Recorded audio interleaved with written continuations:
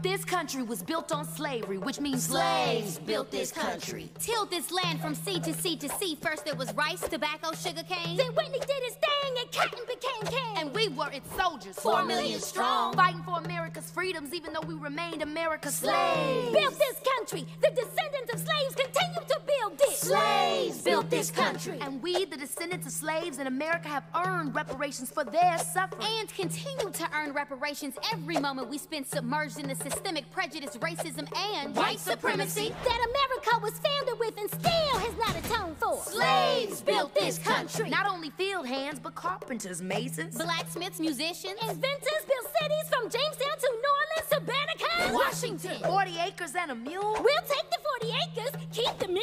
We made your families rich. From the southern plantation heirs to the northern bankers to the New England ship owners, the founding fathers, former presidents, current senators, the Illuminati, the New World Order. Slaves built this country. We had Tubman, Turner, Frederick D. Didn't they say Lincoln freed the slaves? But slaves were men. And women. And only we can free ourselves. Emancipation is not freedom. Jim Crow, segregation, redlining, public schools feeding private prisons, where we become slaves again. As we celebrate Juneteenth for the umpteenth time, our account is still outstanding. Cause this country was built on slavery, which means slaves built this country. And we demand our 40 acres and a mule. Bump that! You can keep the mule. Keep the 40. We're taking our